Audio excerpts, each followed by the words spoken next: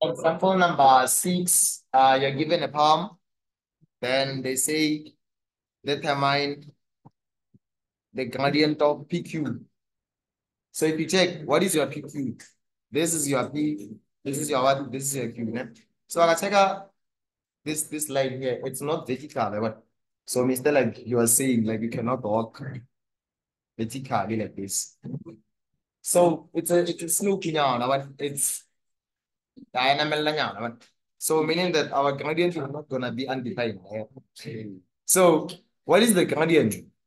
The gradient it's small letter m is equals to change in y over changing x.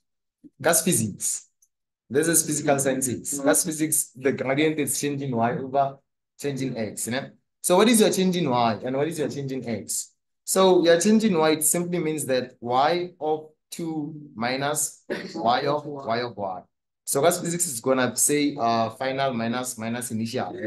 So it's changing y of 2 minus y of 1 divided by x of 2 minus x of 1. So meaning that when point things are how you're going to label the name. You're going to say, okay, sharp, let's take point P, for example. We're going to take point P as x1 and y1. Yeah? So meaning that it's going to be x1 laying y1. Then it means you have x2 and y2. Then you're simply going to do what? You're simply going to substitute. Right? So meaning that the gradient of PQ, it's on a lay 6 minus 4. Yeah?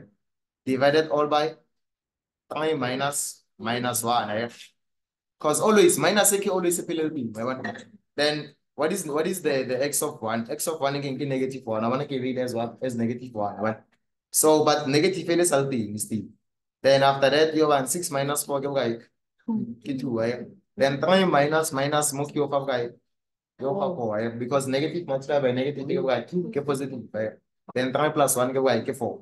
They meaning that gradient of PQ can 2 over 4. Yeah? But check it's not at its simplest form. Yeah? So the simplest form you have 1 over 2. So meaning that the gradient of PQ it's what? It's 1 over 2. Simple enough.